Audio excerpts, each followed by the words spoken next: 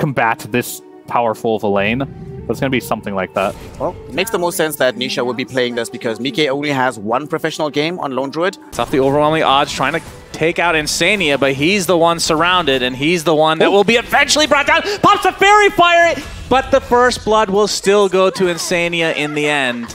It's all good. It's all good. Kazu, okay, vacuum into the Impale. Ollie hexed and brought down by Zai. TP here to go against Makoto. Yeah, we'll get the Impale. Rune is secure from Makoto. Wow. Will it cost him his life, though? Insania. One impetus does not miss. Down goes Makoto. That is a huge kill for Liquid. And for Nisha in that mid lane is cute. Getting slowed down.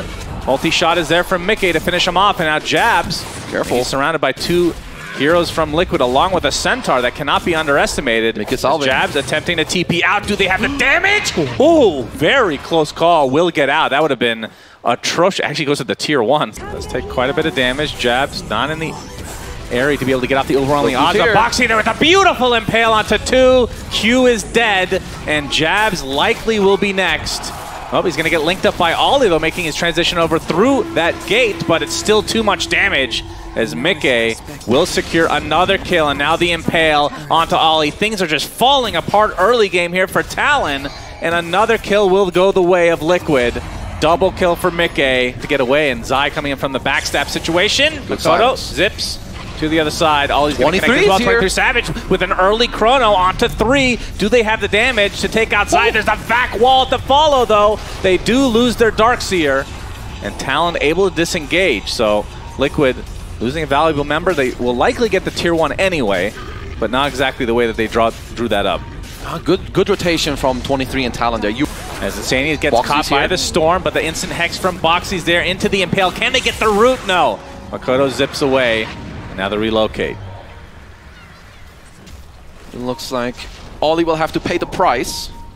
Well, he does have a link in Jabs, but Boxy is there to counteract it. Impale. And the death for the IO now, which we've talked about this before, but oh, Chronosphere from relocate. 23 Savage. There's the Mystic Flare. First of the game, I do believe. Relocate a bit late. Forced to pop the Mask of Boxy's going to be spotted by Makoto, who doesn't have a whole lot of mana to work with, but will be enough with that Mystic Flare from Q. So, yeah, one gust on to make it could spell doom, but Ollie's there to link him up. Multi-shot. Gotta get do a decent amount of damage. There's a relocate coming out. So Makoto will be safe, and this gank not successful from the Talon side. And there's the blink. That is what we've been waiting for Jabs. And I feel like they have to get good value out of this item. Yep, we've got the Blink Blade Mail, of course with the Mystic Flare follow-up, but they still need to be careful about how you jump in. Heroes. Yep, he goes into the pit as well. It's going to speed it up. 23 Savage had his Chronosphere. This is a really important fight. Insania gets spotted first, though, but there's the gust on the 23 Savage with the wall as well. 23 Savage gets vacuumed in and dies. And just like that, Talon will have to concede the Roche. Now Jabs linked up by Ollie. There, but it's going to be an easy Roche at the end of it all. Nisha will take it. No longer, though. It's a separate entity as Insania is spotted out. Gets off his heal. I think they need Q for this, right? Well, there's a TP coming in the form of Boxy. Mickey's here as well. Gust onto just the Storm. They'll have to look for the reload. The Impale. Ollie does have his ult available. Uses it a little too late, though, so Makoto just drops casually. Tormentor in 2 minutes that we'll continue to mention for no reason. Impale, Gust, another kill the way of Liquid. They are stomping in game number 2. My goodness, they push so fast. You can see the pings coming out on Mickey. That's who they want to try to kill, but the bear is the real problem. There's the big Chronosphere from 23 Savage with the Mystic Flare, but it's not going to be enough damage. Crimson Guard comes out now, big back wall onto basically everybody from Talon. The gust to follow. There's the duel onto Mickey. Does he have enough damage? Yes, with the right click from Makoto, who's now completely out of mana, trying to walk it off, but now the bears, well, it's going to actually completely ignore them. That's what you're supposed to do in the wilderness as well. Ignore the bear. Let it hit the buildings instead. In real life, that's usually trash cans. This time around, it's the melee racks, though, much more important. And just like that, Liquid going to get a full set. I mean, Talon have no more tempo now in their spells. Clear sight for him in the wilderness.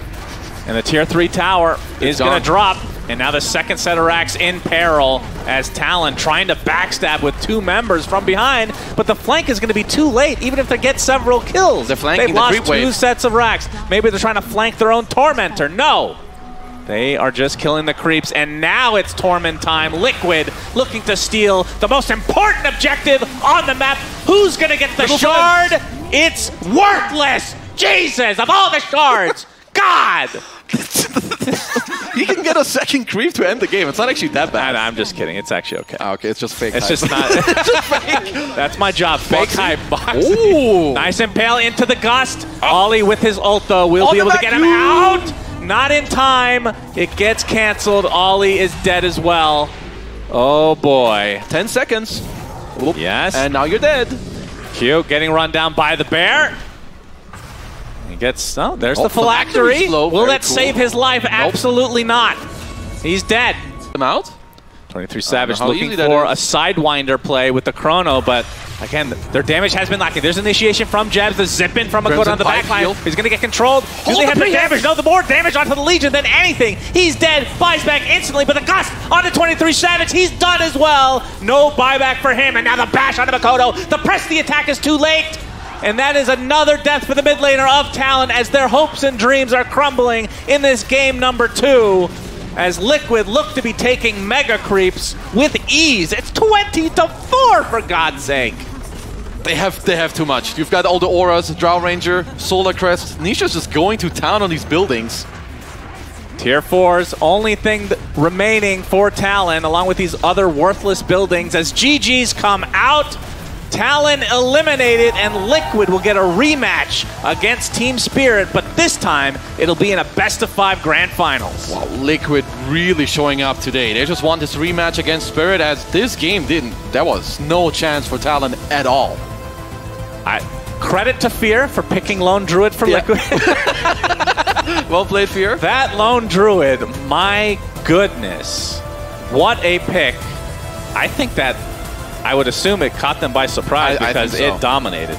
I mean, the early tempo, you've got all the auras coming through, Boxy, with some incredible movement in the early game as well, and Talon just didn't really get to fight back in this game, but still a top 3 finish for them.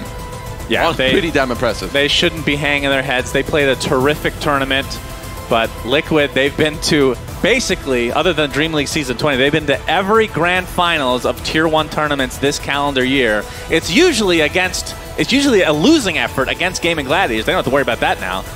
And coming from the lower bracket, they've already faced off against Spirit. I think they're going to have learned a lot from that matchup as well. Well, they're going to say thank you to Talon for beating Gaiman out of this tournament.